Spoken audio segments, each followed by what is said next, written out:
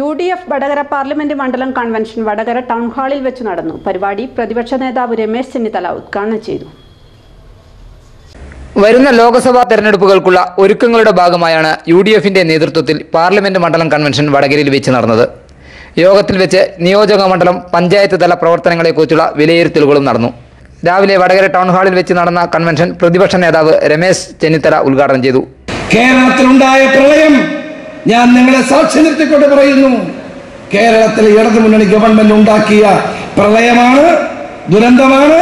ഇത് പ്രകൃതി നിർമ്മിതമായ ദുരന്തമല്ല.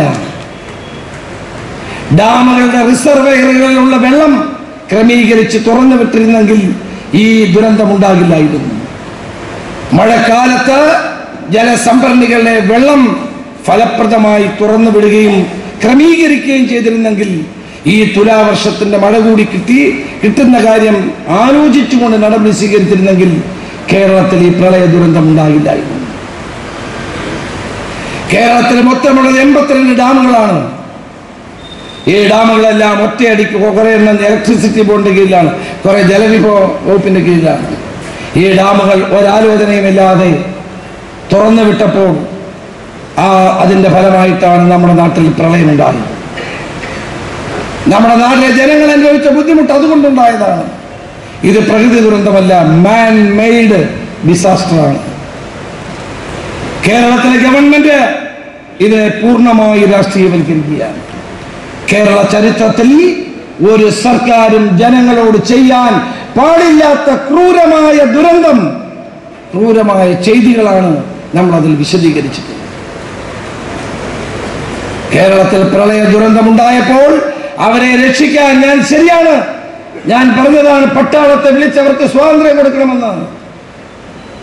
ഞാൻ പറഞ്ഞില്ല പിണറായി വിജയനെ മുഖ്യമന്ത്രി സ്ഥാനത്ത് നിന്ന് മാറ്റി പട്ടാള മേധാവിയെ അവിടെ വെക്കണമെന്നല്ല ഞാൻ പറഞ്ഞത്.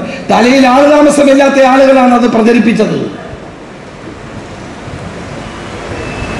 കാശ്മീരിൽ പ്രളയമുണ്ടായപ്പോൾ 24 മണിക്കൂർ കൊണ്ട് പ്രളയത്തിൽ നിന്ന് ജനങ്ങളെ രക്ഷിച്ചു സൈന്യം.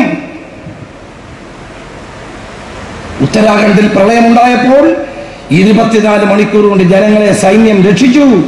കേരളത്തിൽ പ്രളയമുണ്ടായിട്ട് 6 ദിവസം കാത്തിരിക്കേണ്ടി വന്നു ആളുകൾക്ക് രക്ഷപ്പെടാൻ. അഡ്വക്കേറ്റ് പി ശങ്കരന്റെ അധ്യക്ഷതയിൽ നടന്ന യോഗത്തിൽ KPA Majeed, Benny Behanan, Johnny Nellore, ജോയിബ് Abraham, advocate Siddique, Praveen Kumar തുടങ്ങി വിവിധ രാഷ്ട്രീയ പാർട്ടി നേതാക്കൾ സംസാരിച്ചു. മമ്മി, ഇതെവിടെയാ? അത് അമ്മേന്റെ തറവാടാ, വടകരയിലത്തെ. വടകരയോ? വടകരയല്ല മോളെ, വടകര. ഓ പിന്നെ ഇങ്ങക്കൊക്കെ വടകരയായിരിക്കും. ഞാക്കിത് ഞാളെ വടകരയാ. അമ്മേനെ ആദ്യമായിട്ട് പൊന്നണിയിച്ചത് അവിടെ വെച്ചാ. അച്ഛൻ്റെ ഓടി അടക്കാത്തെരുവിലൂടെയുള്ള യാത്രകള്,